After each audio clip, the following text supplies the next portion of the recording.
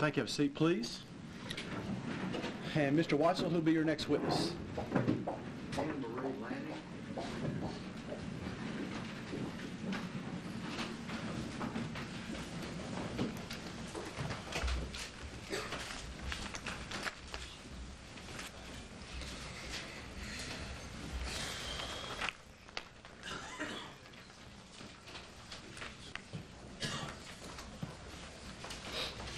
Miss Lanning, if you'll step up here next to me, please, ma'am.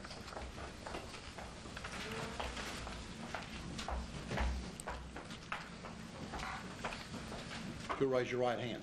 Swear to tell the truth, the whole truth, and nothing but the truth, so help you God. Yes, sir. Thank you. If you have a seat right there, please, ma'am. If you'll speak up in that smaller black microphone, that'll help me hear. Yes, sir. And if you'll tell me your first name and last name and spell them both. Anne Marie Lanning, A-N-N-E, space, Marie, M-A-R-I-E, space, Lanning, L-A-N-N-I-N-G. Thank you. Questions, Mr. Watson? And Miss Lanning, where are you from? I'm from Murfreesboro, Tennessee. Have you lived here all your life? I sure have. And where did you attend high school?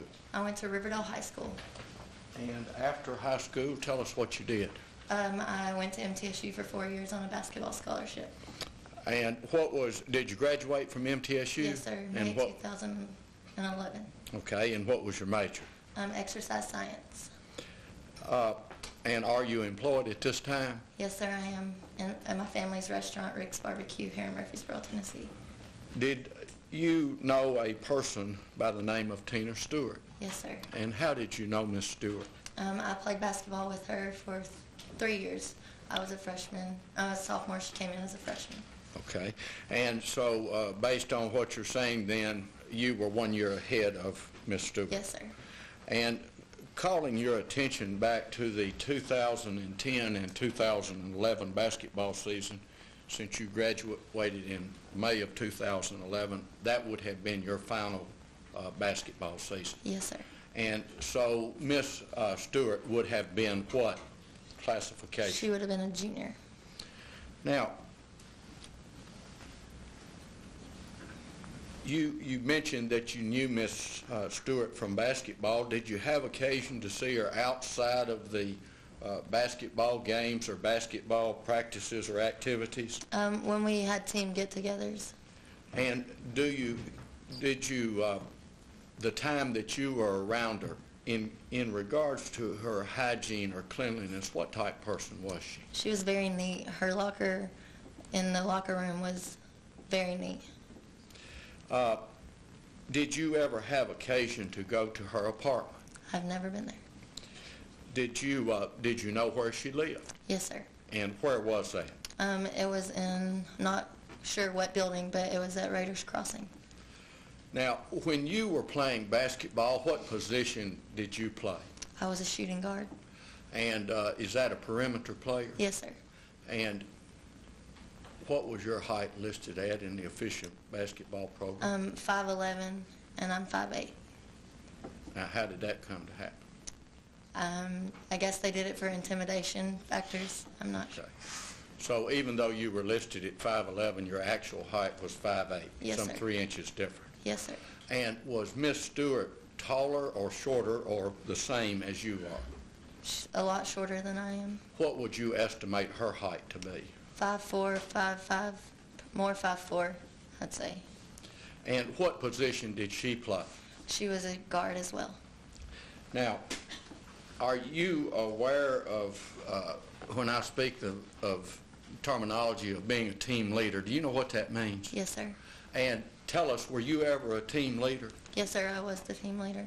And that was when you were a senior? Yes, sir. And as a team leader, what were you expected to do? I was the mentor to most of the girls. And would that also include Tina Stewart? Yes, sir. Do you recall the day that Miss Stewart died? I do. I wasn't at practice the day of, but I do recall. And do you know whether that would have been March the 2nd of 2011? Yes, sir. And on that date, you mentioned that you weren't at practice. Why did you miss practice that day? My little sister was having a baby that day. She had the baby at 12:30, so that would have been when we were practicing. And where did your sister have her baby? Middle Tennessee Medical Center. And is that what we now would call the old hospital before they moved to the new one? To the Medical Center Parkway? Yes. Yes, sir. Okay. And that would have been located a few blocks from MTSU campus? Yes, sir. And how did you become aware that something had happened involving Miss Stewart? I have some football player friends that lived across the way from her, and they called me while I was at the hospital and told me that something had happened to one of my teammates. And as a result of that, did you undertake any efforts to see if you could find out what had happened or where Miss Stewart was? Yes. And tell us about that. I immediately called Courtney and couldn't get a hold of her because she was in study hall. So I called Courtney's boyfriend, Courtney Jones that is, and he got a hold of her. And then I was trying to call the coaches, explain to them what I'd heard, and then I went down to the emergency room and waited. And as a result of going to the emergency room, did you come into contact with any of the other members of the ball team or the coaches? The coach's son, but none of the members yet. They had come a little shortly after. And as a result of being in the emergency room, did you find out what Miss Stewart's condition was? Yes, sir. And what did you find out? That she'd been stabbed to death. Had you spoken to her at any time that day? No, sir. I got a text from her saying congrats about the baby, but that was it. Now, did you know Miss Stewart's boyfriend, Casey Anuna? Yes, sir. And how, other than being Miss Stewart's boyfriend, what else did you know about him? He was a great guy, and that they were in a very serious relationship, and that he was on the men's basketball team. Okay. And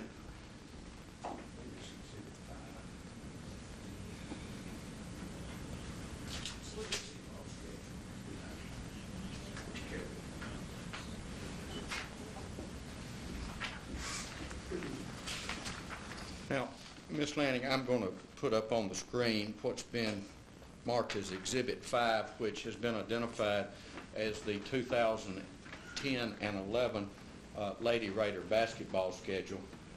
And I want to call your attention to this date, January the 8th. Yes, sir. If I can get this, is that big enough where you can see it? Yes, sir. And do you see that the opponent was Louisiana Lafayette? And if we move on over,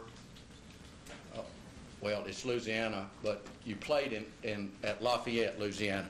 Do you recall that game? Yes, sir, I do. And do you recall, and it shows that you all won, Sir. and do you recall whether the men were in Louisiana, in Louisiana Lafayette, playing also? Yes, they were playing that evening. Okay, and when did the Lady Raiders and Louisiana play? We played earlier that afternoon, so would have allowed us to go to their game. And did you do that? Yes, sir, we did. And was Miss Stewart with you? Yes, sir. And do you remember if Casey Anuna played or was there at the men's game? He was there and he played. Now, you told us that you mentored the basketball players as the team leader. Yes.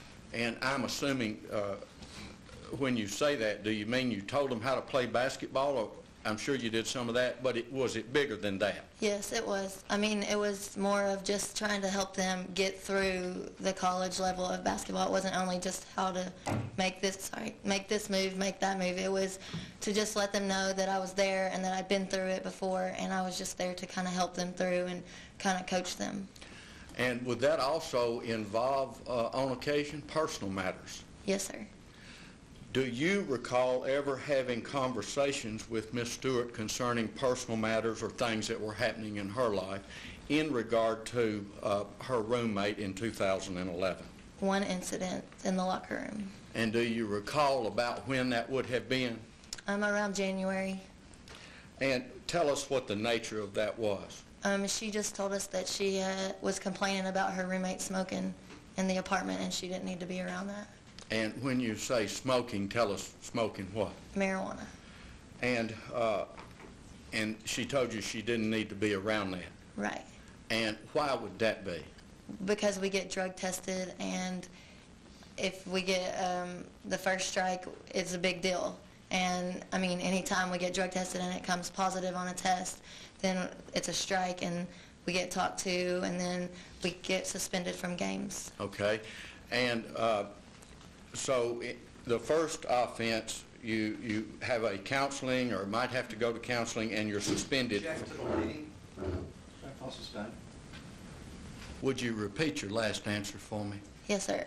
The first strike, you would get suspended, and then you would be talked to and told that what you were doing was wrong, and that if you did it again, then you'd be dismissed or suspended some more. And could you be suspended on your first offense Yes, sir. and miss one or two or ever how many games somebody decides? Yes, sir. And who makes that decision? The director, Athletic director. Yes, sir. And who was that at that time? Chris Massaro. Now,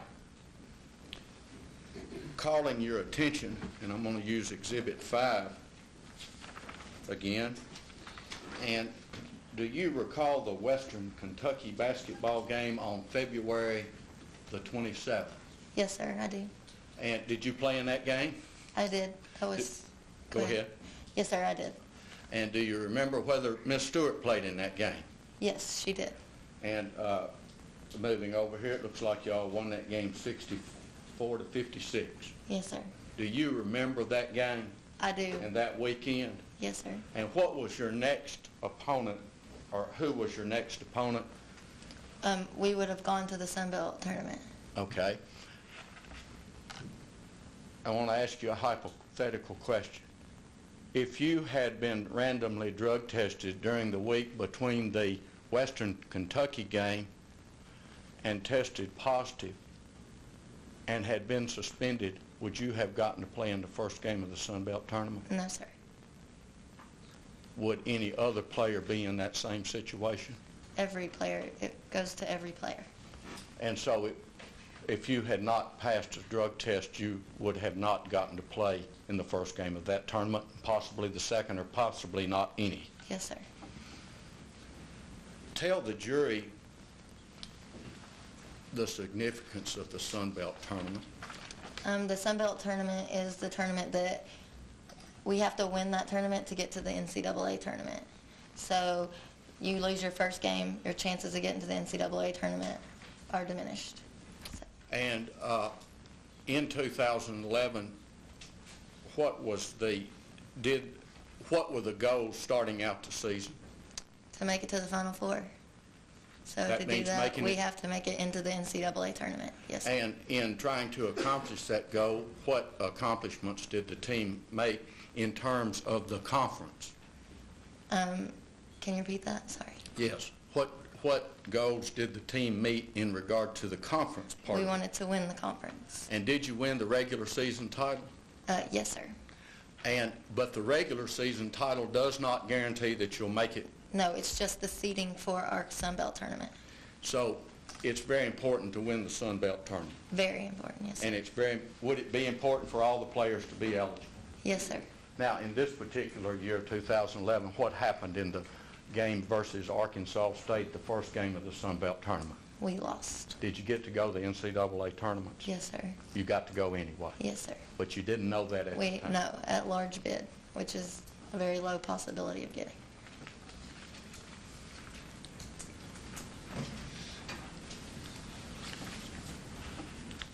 If I could have just a moment, Your Honor. Yes, sir.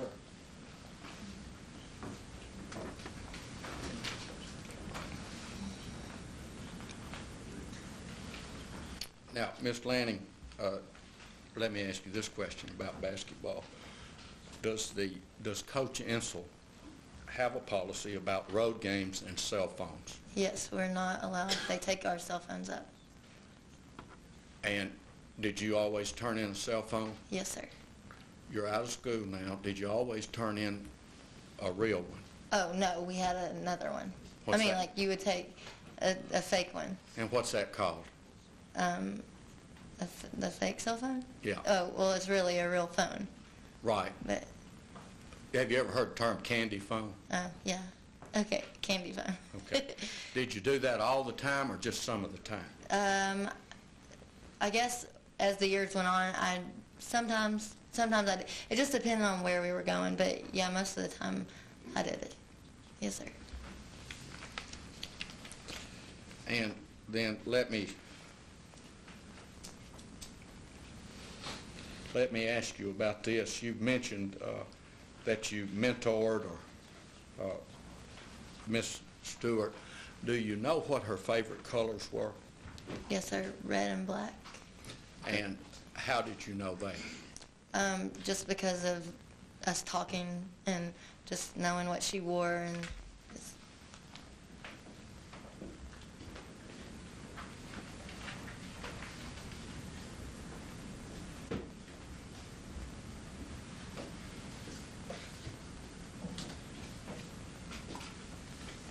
Let me show you this photograph, which has been marked Exhibit 4E. Do you see that towel? Yes, sir. What color is that? Red. Do you see those glasses there beside it? Yes, sir. And what color are those? Red.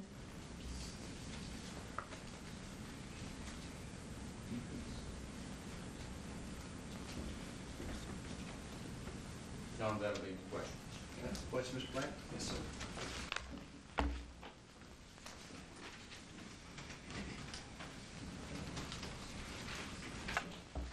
Miss Lanning, you said that you was at the hospital, your sister had a baby on March 2nd, Yes, sir. and that you went down to the emergency room, right? Yes, sir. And you talked to the detective that night, didn't you? Yes, sir. And you didn't say anything about marijuana and that Miss Stewart was concerned about failing a drug screen. You didn't tell the police officer that, did you? No, I told him that I recalled of an incident. I told him about that. Okay, you told him that they had argued back in January. Yeah, that she had been talking about that there had been marijuana in the apartment. Does it surprise you it's nowhere in the police officer's notes of your conversation? I don't know. Did you give a written statement? No, I gave a spoken statement. Did you follow Miss Stewart on Twitter? No, sir, I don't have a Twitter. Okay.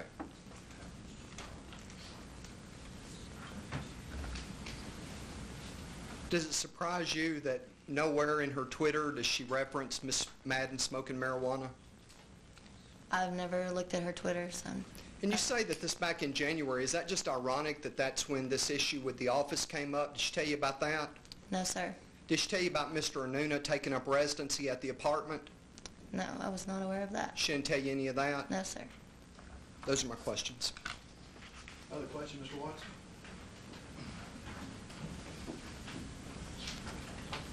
Miss Lanning, do you remember the name of the officer you talked to? Officer Abbott? And that's James Abbott with the Murfreesboro Police Department. Yes, sir. And you did tell him that Miss Stewart had advised you that she was having problems with her roommate in January of 2011? Yes, sir. And you also told him you weren't aware of any violent incidents between Miss Lanning and, Miss Madden and Miss Stewart. Right. That's all. Other question, Mr. Brandon? No, sir. Any question from the jurors? Not seeing any. Thank you, ma'am. You can step down. Thank you. Please stay in the corner. Free to go. Who's next? Thank you. Please.